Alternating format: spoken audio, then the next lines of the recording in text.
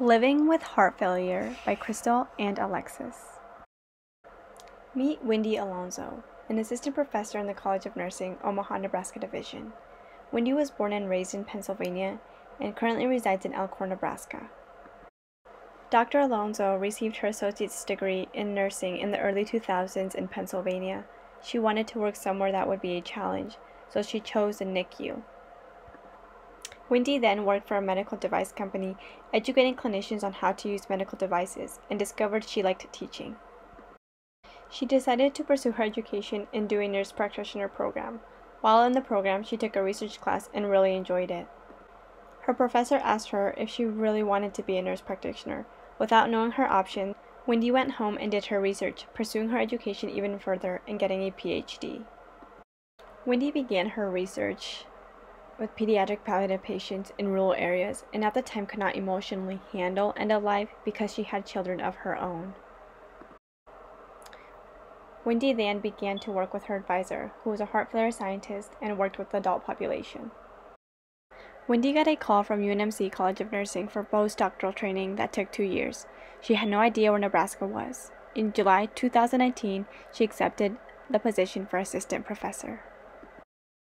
Why did Dr. Alonso focus her research on heart failure, and why with patients living in rural areas?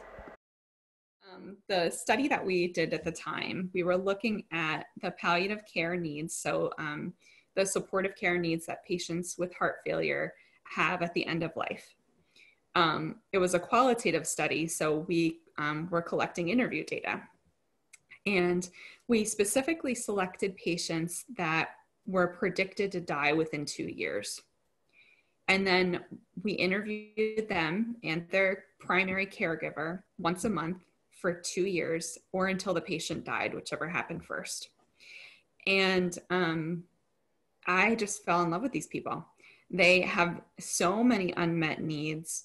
I grew up in a rural area in Pennsylvania. I didn't say that in my long epilogue there, but I grew up in a rural area in Pennsylvania, so rural patients are always at the forefront of my heart and mind. So I specifically honed in on those people because they are in such a high need situation with such limited resources, and honestly, I've just never looked back. We then asked Dr. Alonso what was the difference between urban and rural areas.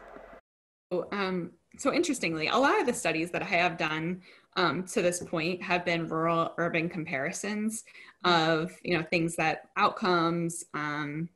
But the things that I like the most, the studies that I have enjoyed the most, are actually the qualitative studies where we're calling and interviewing people and just getting their perspective. One of the big differences between rural patients and this may be, I recognize that I'm completely biased as someone who grew up in a rural area. But I find that the rural patients, they will end up hospitalized because they don't want to bother anybody. They don't want to call and tell us about their symptoms. They don't want to.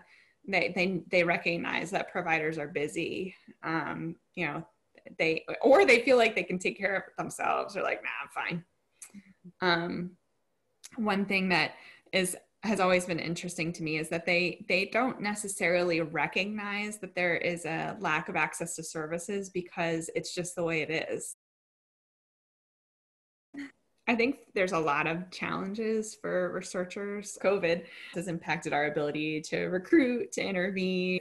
Another interesting dichotomy between rural and urban patients I find is that the rural patients, they'll volunteer to do whatever you ask them to do. They say yes more often. They answer their phones when you call. It's interesting.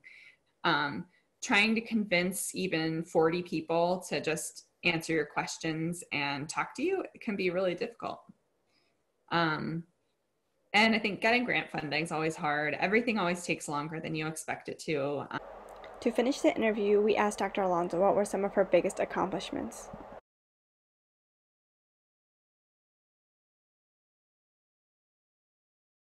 To conclude, Dr. Alonso is currently starting a new research in Lexington and Kearney, Nebraska.